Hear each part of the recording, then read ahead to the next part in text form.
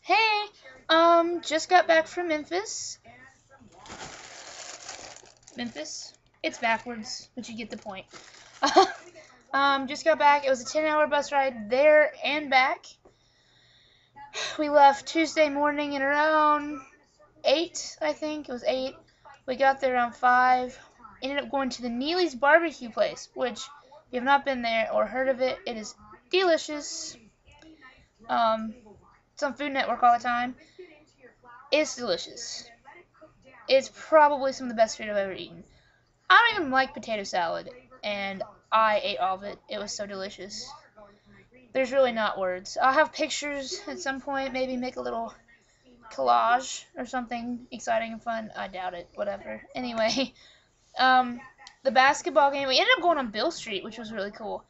And we walked by the B.B. King's Blues Club and heard some good music coming out of there. The next day, we ended up going to the game, which we lost by 1 point. Surprising? Not really.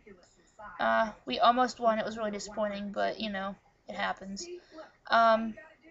Then, after that, we went to Graceland. It's pretty great. Great stuff. Went to Graceland. It was fun. A lot of stuff to see. Kind of sad, because, I mean, his grave was the last thing we saw, so that was kind of sad. But, I mean, it was a good time. It was a good time. Then we went back to Bill Street and ended up going to eat at B.B. King's Blues Club, which was cool, because the same person we heard playing the night before was playing again. And he plays very well, so we were really excited, and we went in to listen and to eat. It was a good time. A few of the adventures that we had, we got gypped by a taxi driver. That was fun. He was kind of creepy. And the trolley guy. I've never ridden a trolley before, by the way. Never in my life. And when you hear the word trolley, I usually think of the happy, bright red trolleys, like the San Francisco trolley, or San Francisco treat trolley, whatever. I don't really know, but it was on that commercial. Anyway, the guy was not as nice as I think he should have been. He was very rude, and he gypped us out of money on that one too, which was not cool. But you know, it's whatever. And so that happened. But that was fine. We got back to the hotel, all right.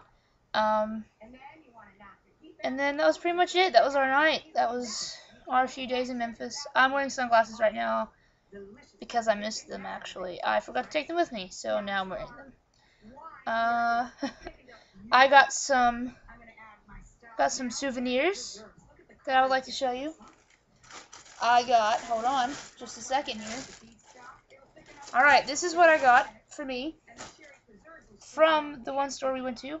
It's backwards, but obviously it says Peace, Love, and Blues, Bill Street, Memphis, Tennessee. It's backwards. But you get the general idea of the t-shirt, I think. And from my dad, I got this spoon. Yeah, it's kind of silly because it's a spoon, but, you know, maybe he'll like it. Maybe he'll like it. Oh, this is real fun. Got this for my mom to put stuff in. See? And you push a button, pops open. It's real fun. And Tim and Megan get this. But shh, they don't need to know about this yet because they don't know.